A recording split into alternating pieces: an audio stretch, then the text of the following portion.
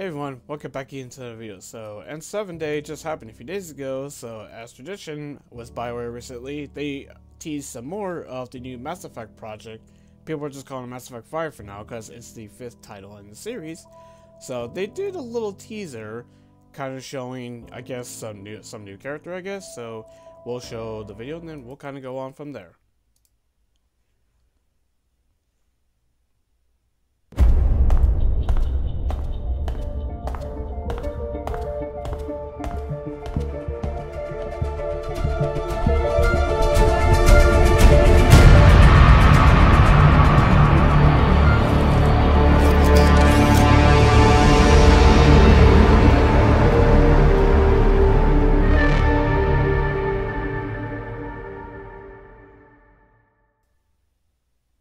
As you can see here, new character, kind of gave away. Now, GI or is it an engine? What do we got?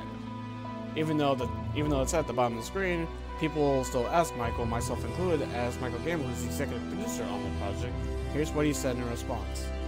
For those who have asked, yes, it's an engine, which is surprising to me because apparently it's still in pre-production because of Dragon Age. Dreadwolf is still not out yet, and they said that the game would remain in pre-production until Dragon Age release, whenever that is. Apparently it could be next year possibly, but that game has been through development hell, and far as I know, at least from what I've been saying, that's not the case with Mass Effect 5 or whatever it's going to be called. So who knows though when Mass Effect will come out. I'm thinking maybe 2027, but that's just a bold prediction. I know Jeff Grubb was saying 2029 at least, but again, maybe he's basing it off of it's going to go through reboots like Dragon Age did.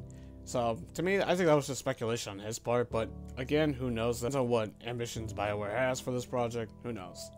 But anyway, speaking of which, before we move on from Jeff, he said in response to me that they're investigating Unreal Engine 5, so it's most likely going to be on Unreal Engine 5, which makes sense because the original trilogy was on Unreal Engine 3, while unlike Andromeda, which was on Frostbite, and as we all know, Frostbite is notoriously difficult to work with for non-first-person shooters, and BioWare have always made third-person games, so it makes perfect sense that they would not want to work with Frostbite ever again, which was a genius move by BioWare because it just makes perfect sense because they're more known for using Unreal Engine.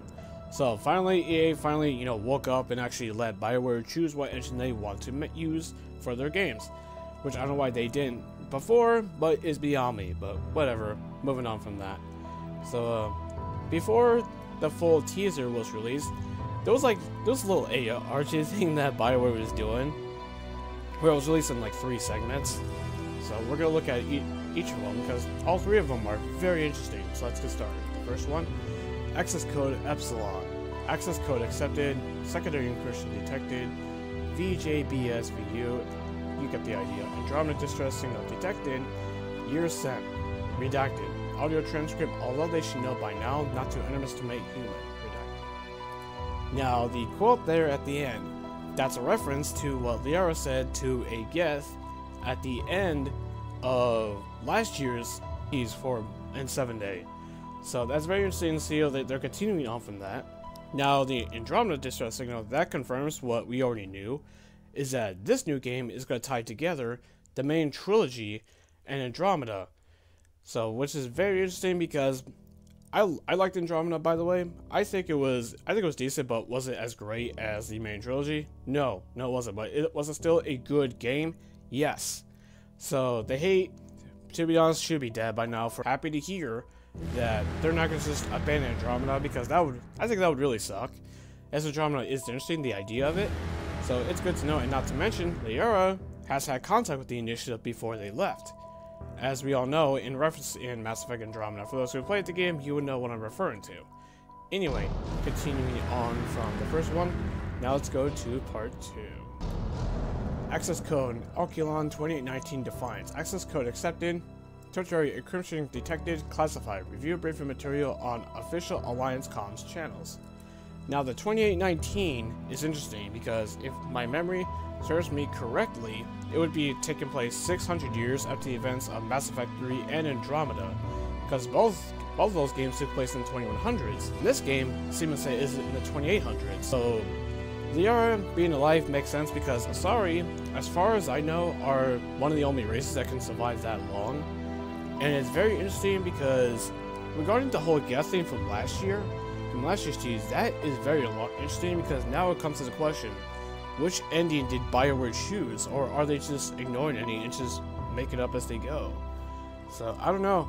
Very interesting because with the story, obviously the guest wouldn't exist on the So, kind of very interesting things to go around. So, it's going to be very interesting to theorize about this whole thing as time goes on. Anyway, moving on to the final one. Warning.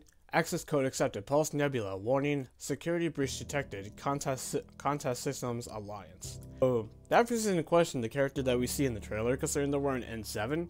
Maybe that space station was under attack, maybe, by one of the antagonists that we're going to be running into in this game. Or, insane twist, the N7 are the villains of the game, you know, kind of like how Cerberus. So we could have an enemy human, enemy like how we did in 3. But who the heck knows, though? Time will tell with that one, so time will tell. But anyway, we actually got official art for this new character as well, as you can see here. Which you can see it, the whole like coat thing, the N7, the new pistol from Mass Effect 3. I can't remember the exact name of it. So if anybody knows it, write down in the comment section below, so you can refresh my memory. But you kind of get the whole idea, right? So clearly N7, yeah, they're wearing N7 gear. So maybe it's like some kind of new playable character we're playing as, unless it's a returning one that we just don't know about. But you see the area right there on the lower bottom? Very interesting, because that seems to be like a successor to Afterlife, and what was another one? I can't remember. I forgot. Purgatory, that was it. Now I just remembered it. Okay. Now let's take a deeper look so we can see what we gather from that part. As you can see here, we see a couple races in here, like Garrus's race. I think Angaria's in there. Looks like a Geth that's protecting maybe an Asari. We've actually seen the Angaria race from Andromeda as well. Solus race, you can see that. Just various ones, so I have a feeling that people are going to be diving into this image for a while, so to see kind of gather from what we can tell from this image. But yeah, I mean, that's pretty much about it for what we can gather initially, from the face, but I'm sure there's probably more secrets out there. I mean, BioWare even said there's still secrets from the 2020 trailer that people still have not discovered yet, so it's going to be a long wait. So when do I think this new Mass Effect game will come out?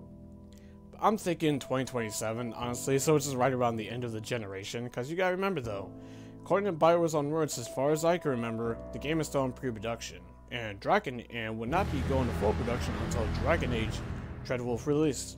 And that game, Dragon Age, has been through some development hell.